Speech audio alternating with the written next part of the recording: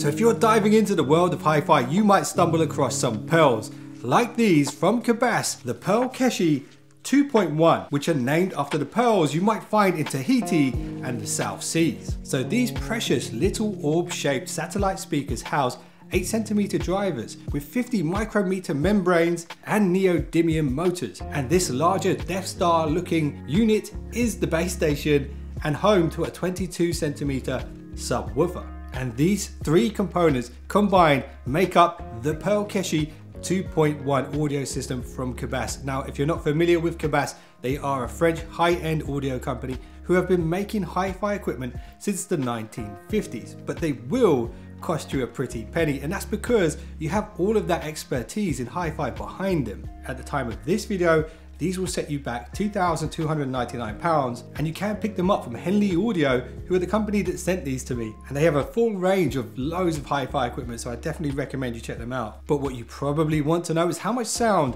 do you actually get for your pounds? Well, that's why I'm making this video for you guys, so let me tell you.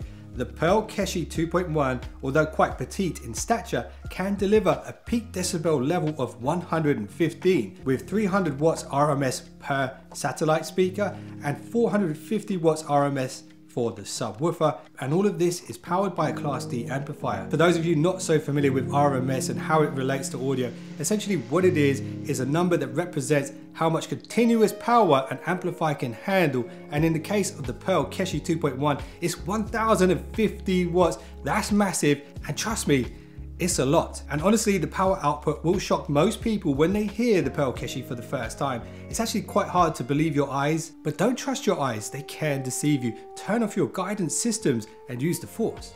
Okay, I've been watching way too much Star Wars, apologies for that. Anyway, when it comes to design, it's the fine details that really stand out and make the difference here. I love the carbon fiber finish beneath the surface of the banana plugs provided, and I really like the finish on the braided power cable, and the chunky speaker cables feel very premium and they are provided with it. And all three components of this system have a steel chrome finished stand, and this helps to raise the drivers off the surface and reduce vibrations traveling through your furniture or floors. And the stand on the satellite speakers can adjust to 5 different positions, and these stands can also be wall mounted, and I kid you not when I say these speakers have 4 coats of paint on them to make sure they have that premium look. So let's talk about the audio and audio AI that Cabasse use. There's something called the DEAP software built in that calibrates the DSP for the specific layout within the room that you have the speakers in. And Cabasse also have AI software that's continuously working in the background called DFE and CRCS. This uses an algorithm to optimize the sound signature for the specific environment that it's in, and it will also utilize its built-in mic to do this. And in my opinion, when it comes to the sound, you get amazing uniformity in its reproduction, and the separation between the instruments and the vocals, even when they're hitting the same notes, are very distinct and crystal clear. And this particular quality is what audiophiles refer to as timbre, or if you have a French accent, timbre. And one of the advantages of a speaker setup like this is that you have the ability to space the speakers far apart from each other thanks to the 3-meter cables that are provided. And this assists with creating a wide soundstage effect. And when you do this, the stereo imaging is fantastic. But what really stands out to me when it comes to the Pearl Keshi is the low end frequencies, the bass.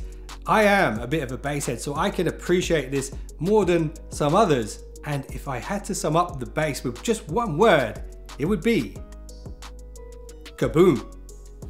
Cabasse kaboom. Okay, in all seriousness now, it is very, very impressive. It's incredibly bassy, especially when you turn up the level to the maximum. And trust me, you probably don't want to do that because that will almost certainly off your neighbors. Really, there should be a disclaimer sticker on the subwoofer that says, do not play the Prodigy at over 50% volume because it might not be very good for you. So let me give you a closer look at the design. The main unit is the subwoofer component and the power runs into it. And in terms of ports, it houses an optical input, an RJ45 Ethernet input, a micro USB, a 3.5mm analog jack, and it does have Wi-Fi and Bluetooth built in. And the sound system can support file playback up to 32-bit 768 kilohertz, but there is no HDMI ARC connection here. So if you are going to use this for a TV, I would recommend a good quality optical cable. And now let's talk about the Cabasse app and the wireless features. Within the app, you can create an account and unlock the microphone features, and this will then allow you to link Alexa or Google Assistant. And here you can also use the Cabasse DEAP software to select the speaker position, and then you can also select your listening position and then use the auto calibration software that uses the mic to dial in the DSP. Of course, this is a Wi-Fi speaker, so it supports Qboz, Deezer, Tidal, Spotify. It has web radio built in and Napster, and you can use Apple AirPlay as well. And in terms of file format supported, it supports WAV, MP3, AAC, WMA, AIFF, FLAC, ALAC, Vorbis, DSD, and WMA lossless as well. And there are some more advanced features within the app as well that you can play around with. And keep in mind that you can play to this speaker via Bluetooth, so that technically opens the door to any Bluetooth device. And there is a Bluetooth remote that ships with the Pearl Keshi in the box, which is pretty cool. It suits the styling of the speaker, it fits in the palm of your hand, and it's got the basic play, pause, skip, and input controls, and it kind of has this glittery finish which has quite a nice effect when the light hits it. And then the outer ring is actually the volume control, so you can just spin this continuously for those times when you want to turn it up to 11. So who is the Pearl Keshi 2.1 from Cabasse really for?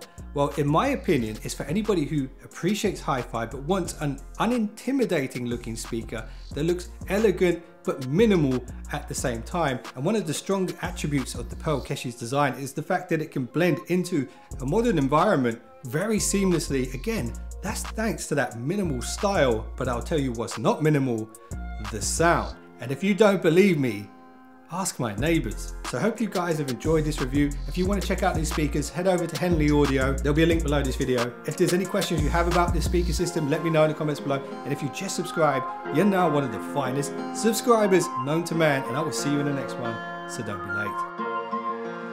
The Pearl.